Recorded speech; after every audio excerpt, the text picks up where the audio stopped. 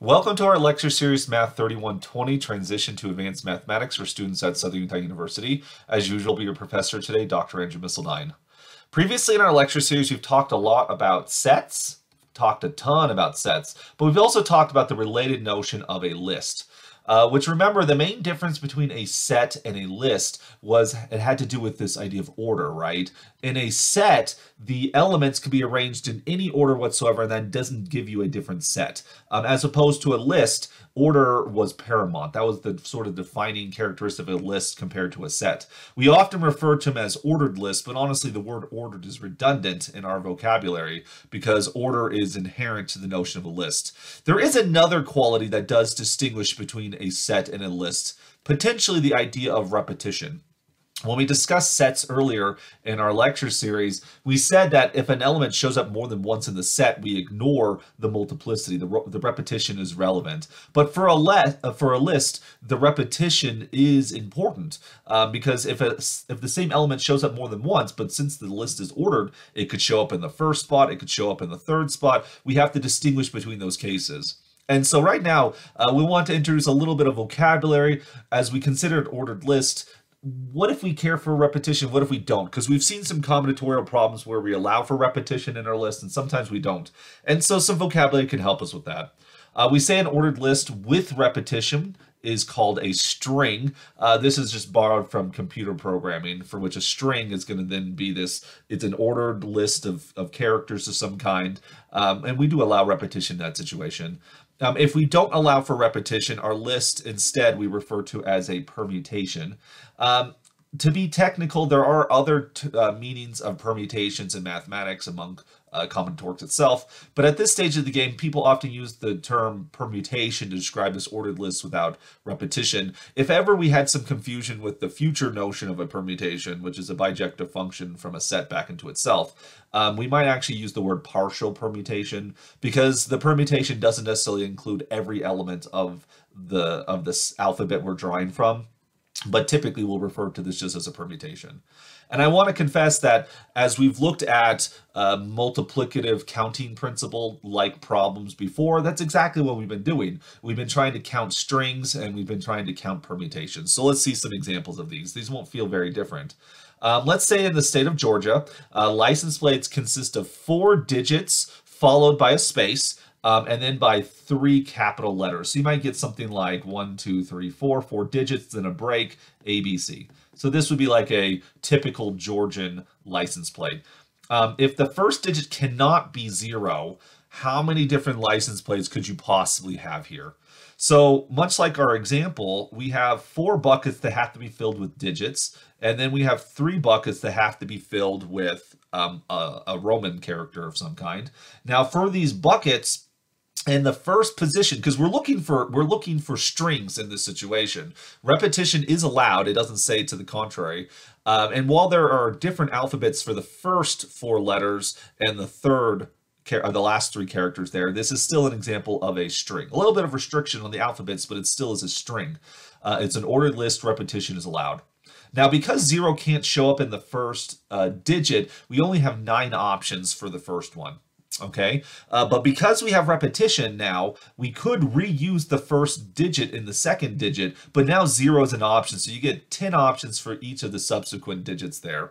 And then for the Roman letters that show up at the end, there's 26 there as well. And so the number of possibilities you're going to get is 9 times 10 cubed times 26 cubed as the total number of license plates, which if you were to multiply those things out, you're going to get 158,184,000 license plates in the state of Georgia there. Now, I want you to be aware that when you work with combinatorial problems, oftentimes the expanded answer is not of any interest to us whatsoever. We are much more interested in this right here. Where did this number come from? Because anyone with a calculator can get from here to here. That's no problem at all. But understanding that this counts the number of strings that satisfy the conditions above is the essence of what our combinatorial exercises are about. Now, I want to revisit this same problem, but make one slight tweak. Suppose we're looking at Georgian license plates, but what if repeated letters are not allowed? If repetition is not allowed this time, how does that change the problem? It doesn't really change much, but instead of counting strings, we're now trying to count permutations. We still have 4 buckets that have to be filled for the digits, and we have 3 buckets that have to be filled with the Roman letters. The Roman letters are going to be easy to do, which is why I'm going to start with them. For the first one, we have 26 letters were allowed, but without repetition, you get 25 and 24. We've seen examples like this before. Coming back to the Georgian license plate, the first digit can be anything except for 0, so you have 9 options there. Then when we come to the second one here, we no longer have repetition. So whatever letter we used in the first spot, we can't use it for the second spot. So we normally would think we go down, but 0 is also included. So we lose 1 option from the first spot, but we gain 1 option because we have now 0. So in this case, 9 is also the options for the second one. They're not the same 9 options, but there are 9 options for the second digit. But then whatever one we used here and used here can't be used again, so you get 8 and 7, like we've counted these things before.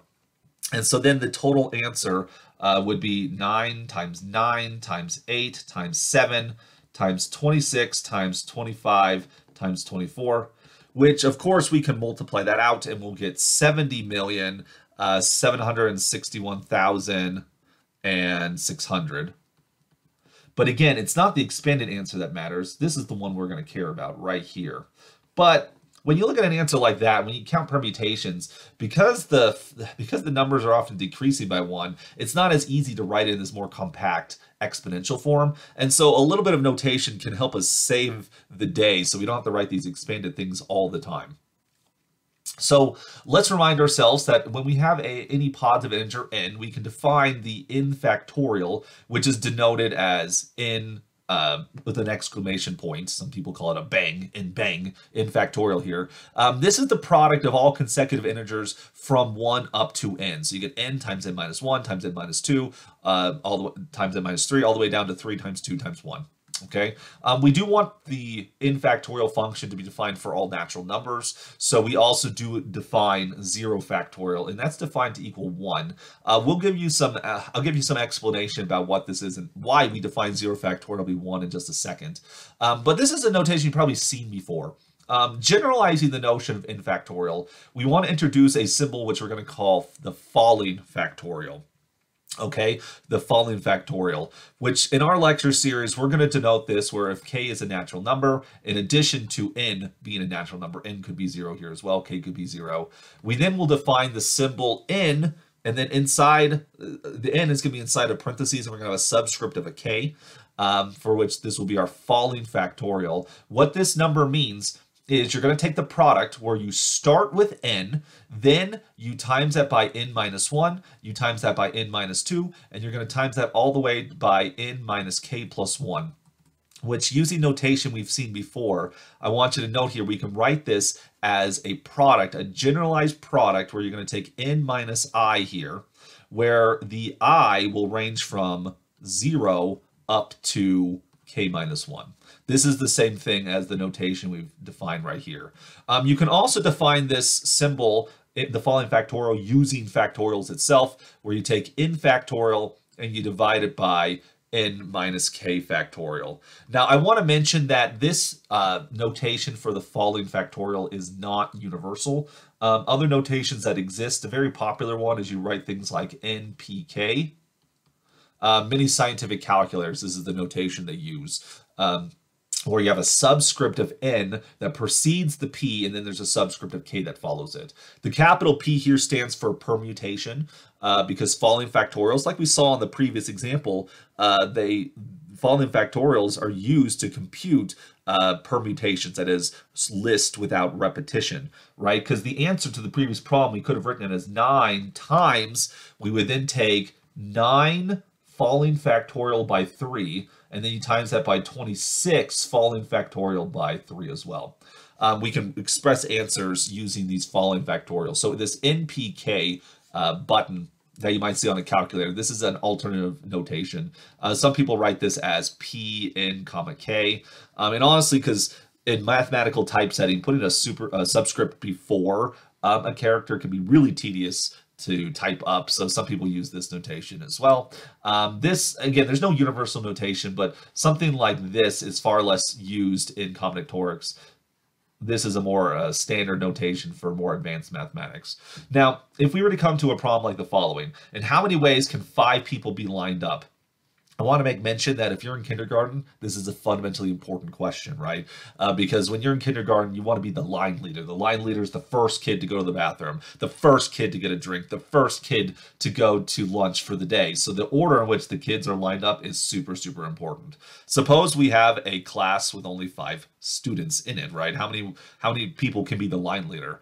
Well, there's 5 options for that, okay? But then for the next position, right, is also pretty important because the person behind the line leader will be the line leader for tomorrow. So they're pretty much caring about that. You have 4 options for that. The status then, of course, goes down the line. And what you see here is that if you have to arrange 5 people into a line where the order matters because we care who's line leader, we care who's going to be line leader tomorrow and who's going to be the line leader after that.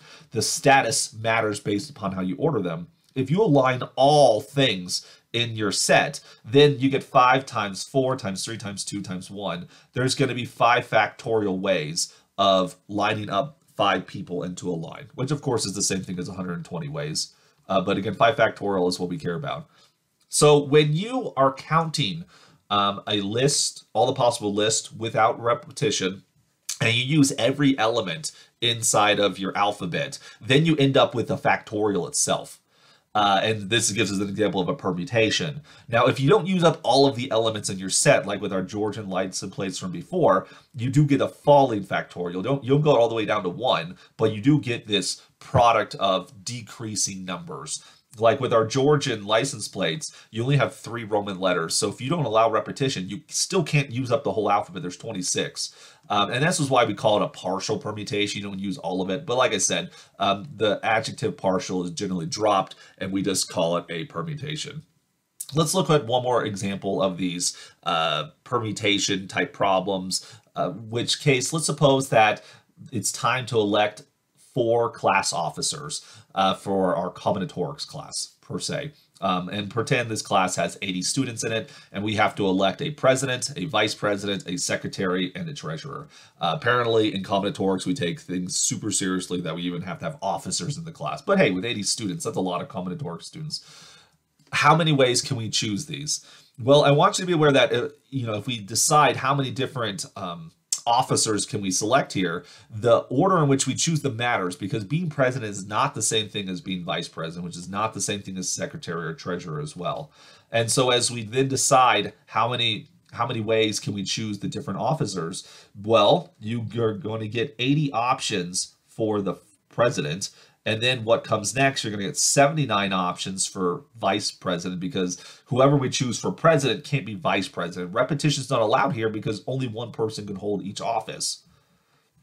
And then that will give you 78 for secretary and 77 for the treasurer right there. And so the number of ways we could select these 4 officers from the 80 students is then going to turn out to be 80 factorial fall by 4, like so. So 80 fall 4 is the number, which of course that's 80 times 79 times 78 times 77. And if we want this in expanded form, this would be 37,957,920 possibilities. Now, with previous combinatorics problems we saw, we might be tempted to list all the possibilities, but you can see that with even small problems like this number just gets too big. The list gets too long. We can't consider every possibility. But the combinatorics techniques of permutations and factorials can help us. And particularly this falling factorial is a very useful tool when you have a list without repetition.